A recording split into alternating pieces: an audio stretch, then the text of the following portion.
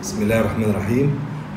We will speak today about various deformities in children in the age of growth.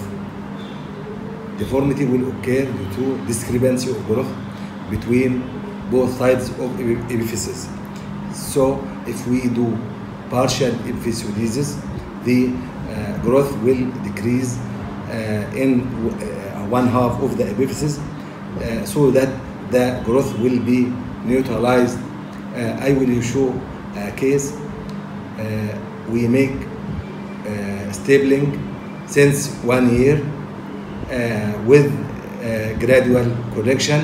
Now the deformity became completely corrected, as we will follow.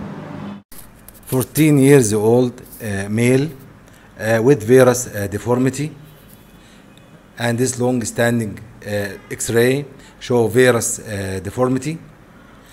So stapling by application of H plates to the epiphysis in the lower femur and upper tibia.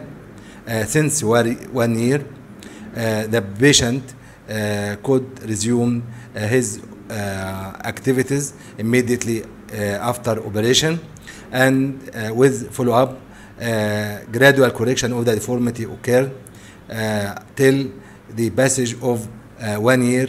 The patient came today with complete correction and normal alignment, as we see now. The patient is standing now with restoration of the normal alignment. Patient is very happy.